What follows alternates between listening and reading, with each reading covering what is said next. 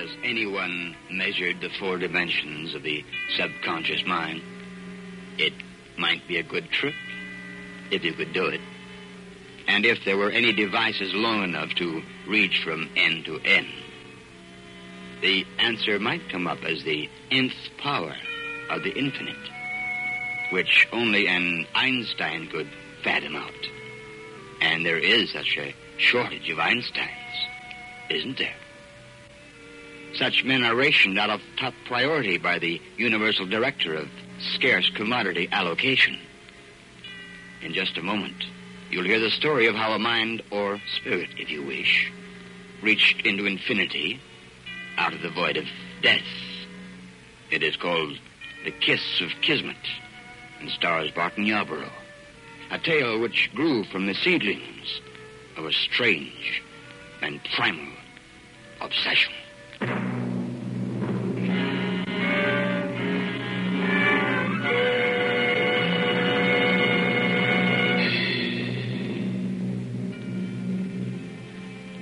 The name India suggests many things, doesn't it? The Taj Mahal in the moonlight, the funeral ghats burning along the banks of the Ganges, Kipling's Kim, steaming jungles, Indian fakirs performing the impossible, the great king cobra, deadly in its hooded wrath, striped tigers stalking through the banyan grove, and elephants bedecked with jeweled trappings and a gold-encrusted howdah bearing some fabulous Maharaja. Oh, yes, and the monsoon.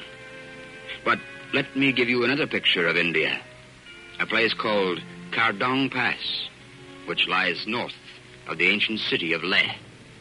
Elevation, 18,000 feet, where even in midsummer the snow lies thick along the Caravani Trail. Picture, if you can, an exploratory party approaching this pass, the tiny, shaggy ponies plodding warily along the precipitous ledge. A man named Warburton commands the train, and I don't think you're going to like him. Russell! Russell! What the damnation is the matter up there? Wait a moment. What's the matter here? Get that horse onto its feet. I think he's hurt his leg, Sahib. Nonsense. Just lazy, that's all. Here, give me that bridle. Come on, get up. Get up! You lazy beggars. Get him on his feet. But Roger, he's trying to get up. You go back where you belong, will you? I'll attend to this. Come on. But the get poor beast is hurt, Warburton. Look how that leg's twisted under it. I suppose we'll have to take the pack off him and put it on the other horses. Oh, but Roger, they're overloaded already. We've come such a way since morning, and they're so tired. Can't we camp here? We're going as far as Tano tonight. Well, I don't see how we can do it with a lame horse. Then we'll shoot him. Russell, get my rifle. Yes, Sahib. Mrs. Warburton, perhaps we'd better go back and wait.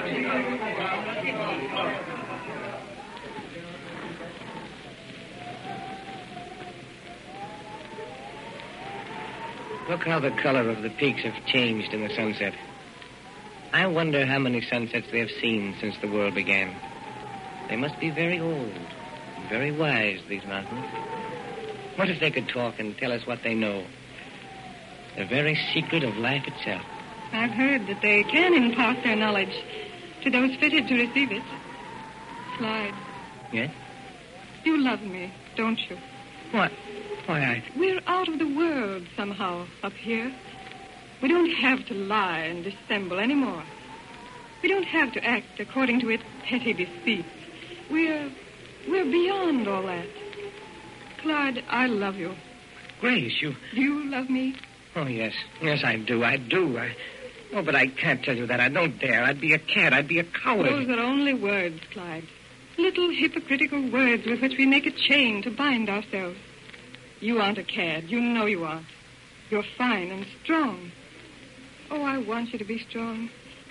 I want you to be strong enough to break your chains and my chains and take me away. You mean away from Roger? Yes. Oh, I think the mountains have imparted to me some of their knowledge. The knowledge that we have a right to be happy. That our lives are our own. I've never realized it before. I've only thought what I was told to think and done what I was told to do. But now... Oh, but you can't be in earnest. Oh, but I am. I'm dreadfully in earnest. Clyde, you're not afraid, are you? No, not for myself. I don't matter. But you do. You matter more than anything in the world. Oh, you can't do it. You couldn't face a scandal. You couldn't stay here. You couldn't go back to England. We wouldn't have to. We could go to America. No one would know us. No one would ever find out. And we could be so happy there. Oh, yes. Yes, we could. Roger will be returning to Srinagar soon. We'll wait till he goes. Then we'll leave. We can catch a boat. No, that won't do. We've got to be honest in this thing. We can't sneak away like thieves. I'll tell him. Oh, no. Yes. Don't you see, we've got to. We've got to face him and tell him. It's just as you say, Grace. We don't have to lie and dissemble anymore. I'm going to tell him. Tonight. As soon as we make camp. Have you lost your way, my children? Oh, I'm sorry if I frightened you. Why, Grace, it's a llama from the monastery. That's all.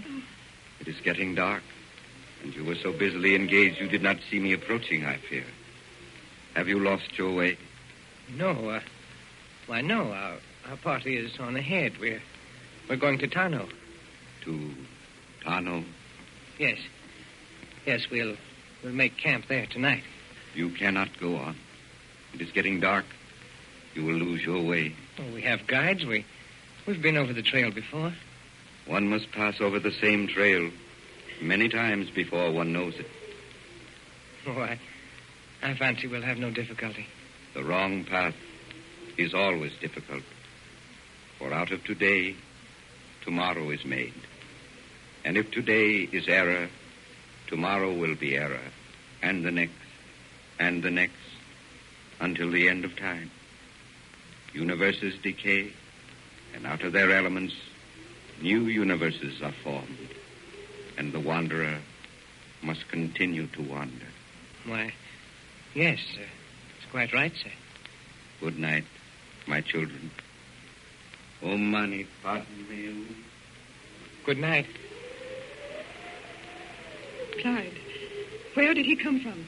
Why, up the trail, I suppose? Why, no, he didn't. I was looking at the trail all the time. There was no one near us. And all of a sudden, he was here, standing here. Well, those chaps go long distances at times and walk with almost incredible rapidity. I've heard it said that they induce a sort of hypnosis, practically hypnotize themselves, and travel by what amounts to walking in one's sleep. When they wake up, why, they're here. They're there. It's not a half bad way to travel. And what was he talking about? What did he mean? He said, out of today, tomorrow is made. And out of tomorrow, the next, and the next, until the end of time. Until the end of time. Freeze! Freeze! Quiet! Yes, coming. You'll tell him? As soon as we make camp at Tano. Well, by Jove, it's commencing to snow.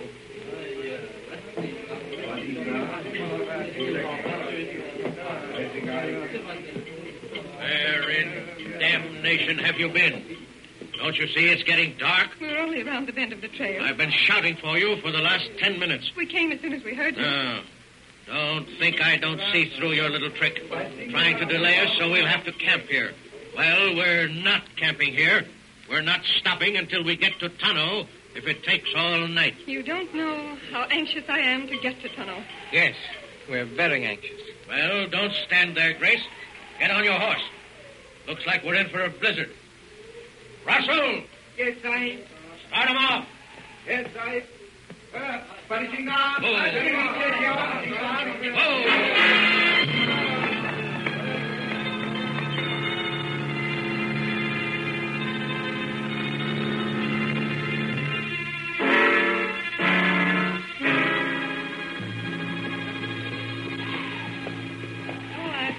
I can't go on any further. But we've got to go on.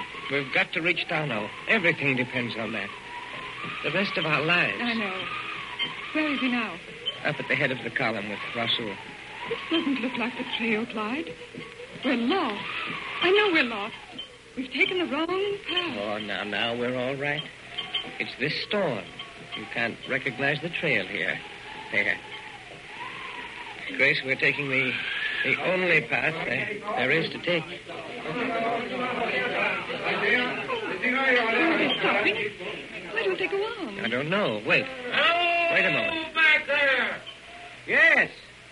You'll have to dismount and lead your horses. Well, what's that? The trail ahead runs over a ledge. It's covered with snow. We don't know whether it's wide enough for the horses. Somebody's got to go over it on foot first. I see. Well, I'll go. Oh, no. Clyde. Oh, you better let Rasul do it. This wind's blowing a gale. Might not be much of a ledge there. Oh, well, let's have a look at it anyway. Wait. There, wait. I'm coming too.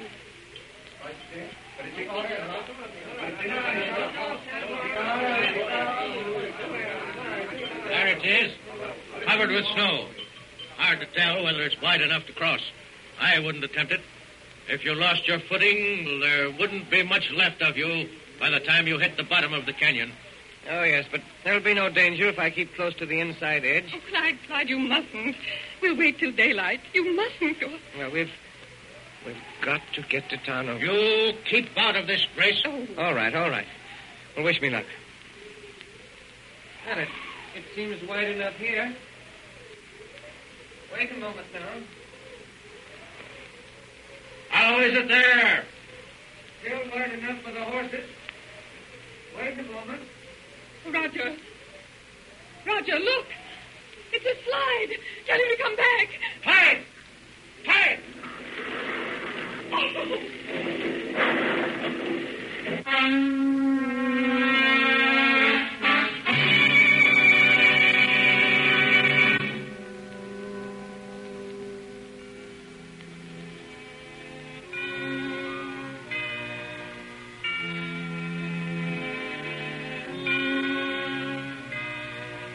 The rains had come and gone, and the heat lay across India in a muffling torpor.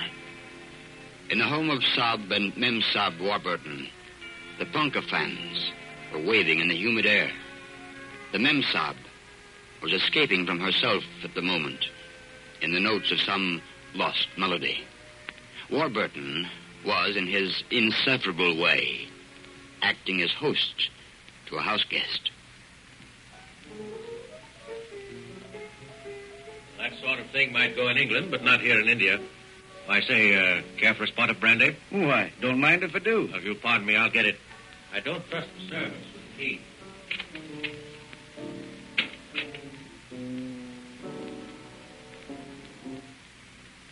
Don't stop. That sounds mighty pretty. Oh, I'm tired of playing. I'd rather talk. Mr. Mortimer, have you ever been to the Buddhist monastery at Lamayuru? Well, not exactly, ma'am. I've ridden past it. Why? I want to go there. I want to see it. Roger's so busy that he can't possibly get away to go with me. I wonder if you'd mind. Well, I'd be glad to. You see, I have a rather special reason for going. Oh, I know you'll think it's silly, but... Well, when Clyde Jerome was killed, something strange happened to me. I haven't told it to anyone. But you remember, you came riding up the trail just after they'd found him.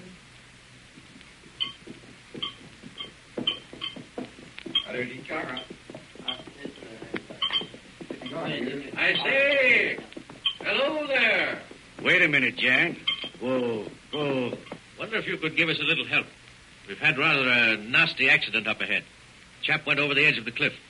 Swept off the ledge by a snowslide. Wait, I'll have some of my boys come up. Well, that won't be necessary. My own boys have found him at the foot of the cliff. They're bringing him up now. I'd like to have you, well, as a witness. I'm the only white man in the party. A friend of yours? An acquaintance. Chap named Clyde Jerome. Nikolai!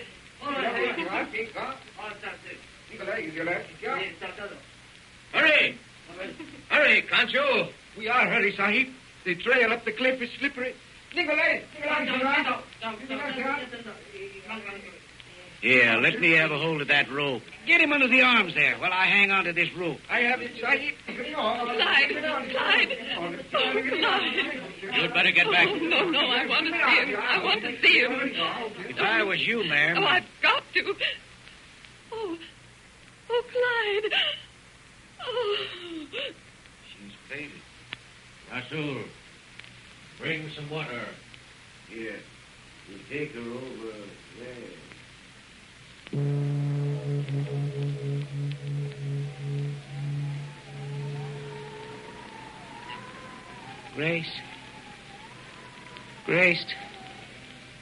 Grace, don't you hear me? I'm calling to you. Clyde, where are you? I can't see you. Stretch out your hand. It's so dark. No, I can't touch you. You must listen to me, Grace. I have only a little time to talk. Can you hear me? Yes. I loved you, Grace, but I was wrong in loving you. Oh, no, it wasn't wrong. We could never have been happy. I know that now. Happiness could never come from wrong. It is better that I died. I must go now. Oh, don't go, don't. Don't, another moment. Oh, I can't give you up. I won't.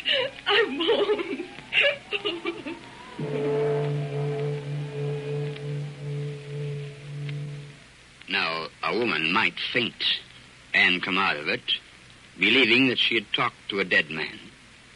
There is nothing particularly unusual about that. And, of course, there was no question that Clyde Jerome was dead. As I say, it was some months after the accident that Mrs. Warburton went to the Buddhist monastery at Lamayuru. It was late afternoon, the time of the ceremony.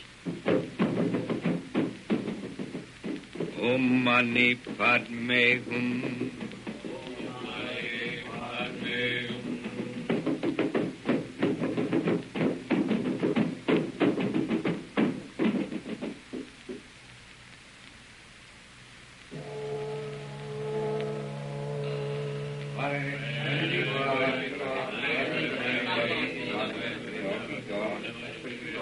Come on. It's over now. Lama? Yes, Sahib Warburton. Well, how did you know I'm... We sent for you. But I don't understand. I received no message from anyone. When the proper time had run its course, we sent for you. And you came. And you are from a faraway country, Sahib. And you will return there soon. Why, yes, I'm going back next... Say, how, That is well. For what you will hear today is best not repeated in this country. You will come this way, Sahib. This corridor is dark, Sahib. If you will follow closely behind me, this way.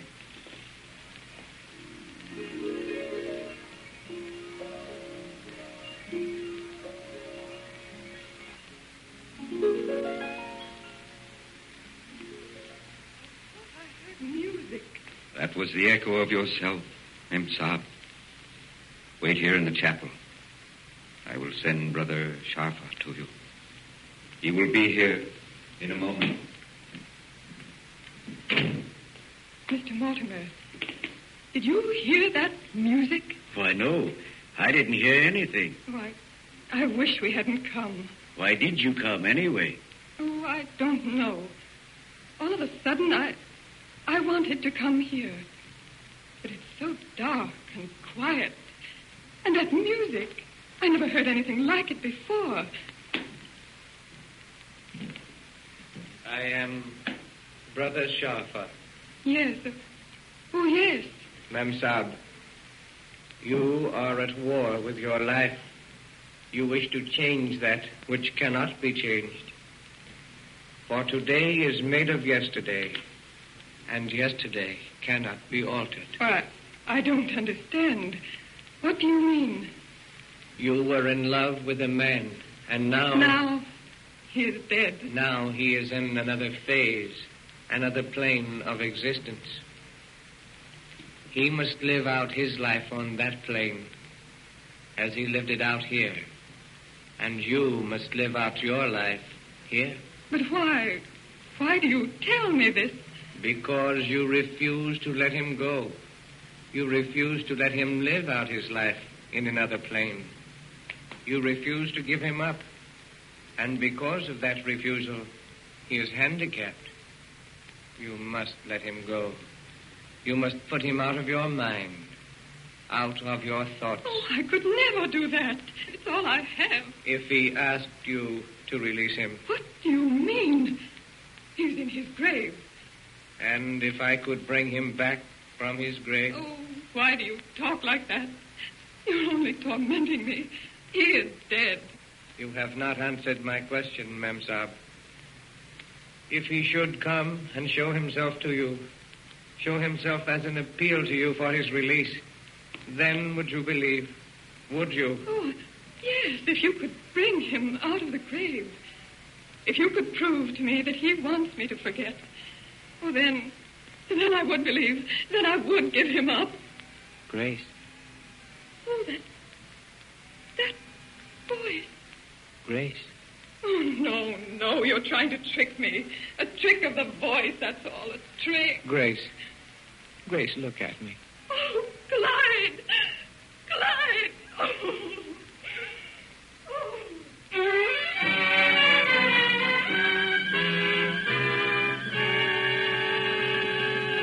You have been